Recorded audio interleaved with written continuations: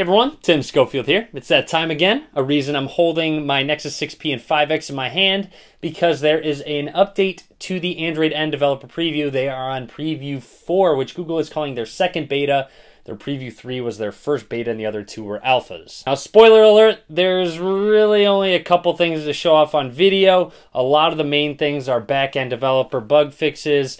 However, the new API 24, is going to be the one that is released and developers can implement that into their apps. I'll mention that in a bit. You'll see Twitter implemented something into their app. Okay, let's get started. So I got my 6P and 5X, going to show it off on my 5X for now, set my 6P to the side. But right away, actually, since Android N, the first preview has came out, the Easter egg hasn't changed, but it has this time. So, no, it does not really give any clues what they're going to call Android N. But watch, they actually got rid of the Android Flappy Bird game, and when you press and hold on it, look at that, Namey McNameface. So whatever reason, obviously they want you to name it. So drop a comment below, let me know what you think Android N is going to be called. For those of you wondering, there's no dark mode in the System UI Tuner, nothing like that out of the ordinary. However, something has changed in developer options. When you go ahead and turn demo mode on, so I'm going to go ahead and enable demo mode and check out what happens up at the top of the display.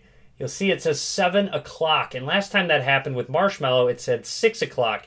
So that basically, in my opinion, confirms that it's going to be called Android 7.0 N. So no idea what the N is going to be called, but it will be Android 7.0, would be my guess. Twitter has taken full advantage of the API that you can quick reply from the status bar. You'll see Beachkey called me, "Hey Tom," in a direct message on Twitter. And if I want to respond, I can just hit reply, and straight from there, it doesn't even open up any specific app or anything like that. Straight from the notification bar, I can just say, "Not my name," and hit send, and it's going to send a direct message right back to him without even going into the Twitter app. And yes, of course, they have kept the multi-window. You can press and hold the recent apps button or press and hold on an app and drag up to the top, and you have your multi-window. But nothing really new in terms of floating window or multi-window at all. And sorry guys, that's really about everything I have to show you. I know these videos are usually more exciting, more features added, but at this point they're getting closer and closer to an official release. This might actually even be the last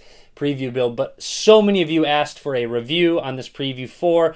And as always, I usually try and get them up the same day. So don't worry, as soon as the official build or the next preview comes up, I will still continue to do a video, even if, like, for example, in this video, it's minor changes. So hopefully you enjoyed the video. Click that thumbs up if you did. You can subscribe to my channel. More and more coverage to come on Android N in the near future. And thanks for watching, everyone.